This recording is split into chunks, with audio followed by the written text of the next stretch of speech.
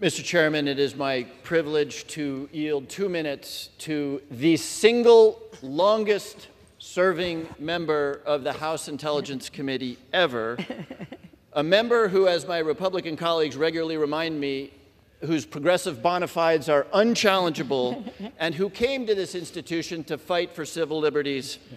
I yield 2 minutes to Speaker Emerita Nancy Pelosi. I thank you.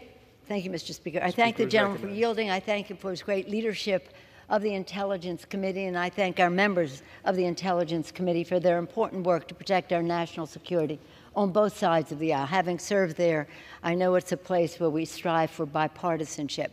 Mr. Speaker, as the gentleman indicated, I came to this committee in the early 90s, and my purpose was to protect the civil liberties as we protected the national security of our country. I had two purposes. One, to stop the proliferation of weapons, nuclear weapons, and secondly was, on a par with that, to make sure that we protect the civil liberties.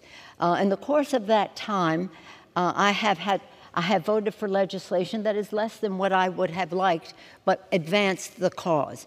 The gentleman, both the chair and the ranking member, have put forth a very clear idea about why 702 is important, and I associate myself with their remarks. But I just want to say this. I went in the early 90s.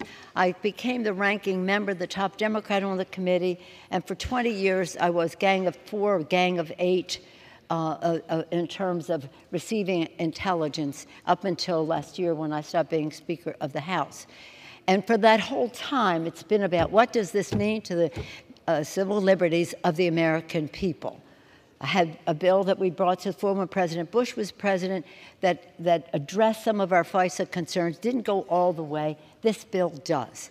And in this legislation, there are scores of provisions that strengthen our case for civil liberties. Some of them improvements on existing law, some of them new provisions in the law to protect the civil liberties of the American people. So this Biggs Amendment seriously undermines our ability to protect the national security, and I urge our colleagues to vote against it.